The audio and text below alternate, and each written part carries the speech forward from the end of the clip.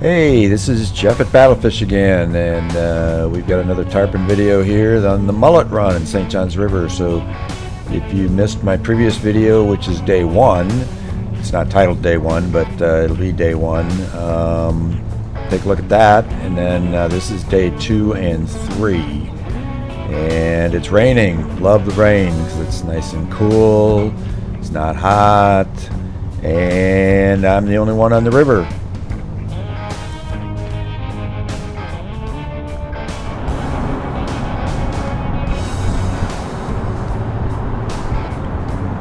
So after almost 6 months of using LiveScope, I'm still learning how to recognize fish versus things like a manatee.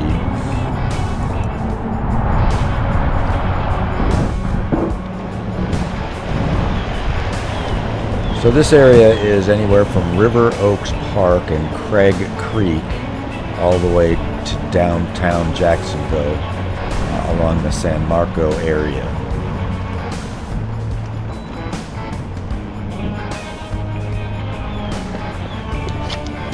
I believe that these mullets spook themselves a lot of times. A lot of the mullet jumping and chaos, I did not see any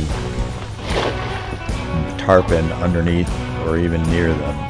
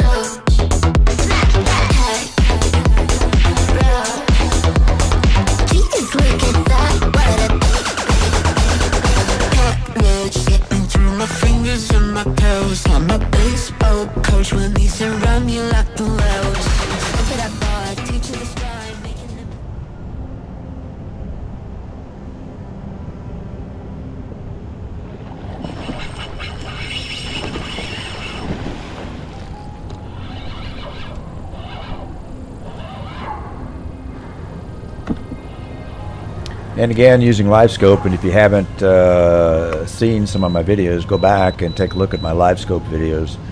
I've got quite a few chasing redfish, and the great thing about LiveScope is you don't have to cast until you see fish. So it really cuts down on the casting.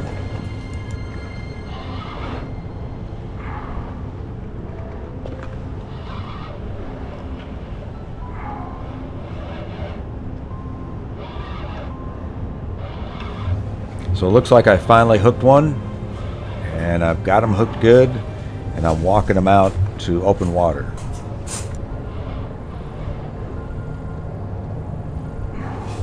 I've got a circle stinger hook tied with some 50-pound braid to the hook of the crazy croaker, and it's about 2 inches long. So I don't know if he's hooked on that or hooked on the crazy croaker hook.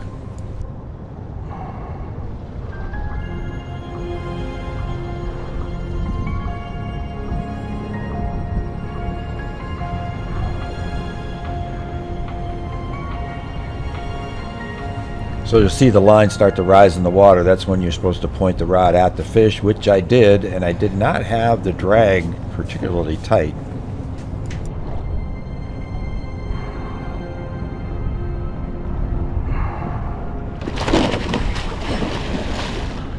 Oh, got off. Shit. Oh, man.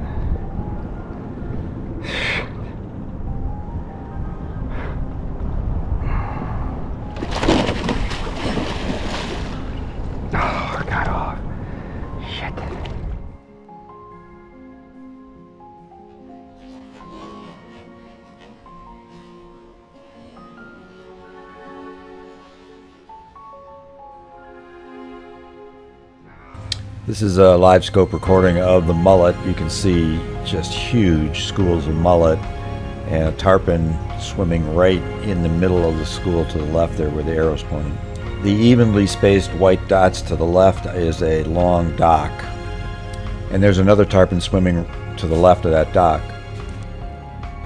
I'm only guessing, but I'd say in the 3 days so far that I've fished the Mullet Run, I've probably seen 50 or 60 tarpon, probably thrown at 20 of them, and got some follow-ups and hooked up 7 or 8 times, something like that.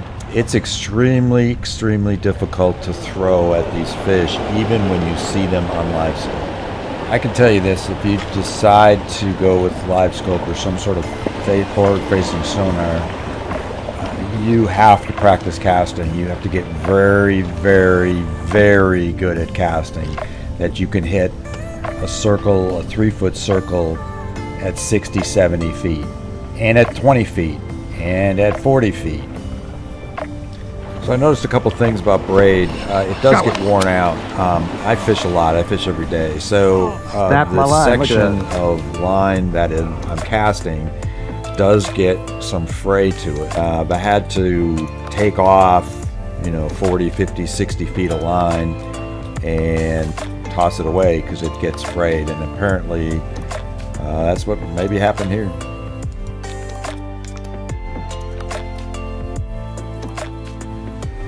So here's a good example of an accurate cast. Oh, there's one straight ahead. To the right.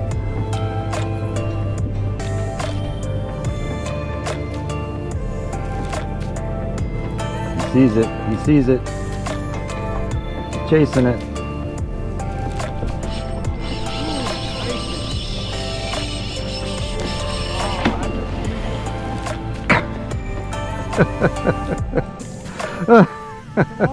Yeah, he came off. Oh man! I got my bait back though. Huh? I thought he was heading for the dock, but he went out. Wow, how come? Even though these swim baits, it's difficult to hook a tarpon and keep them hooked, the bite is worth it. It's a topwater looking bite. The bait travels maybe 12 inches below the surface, and you're only in a couple feet of water, so the bite is very exciting.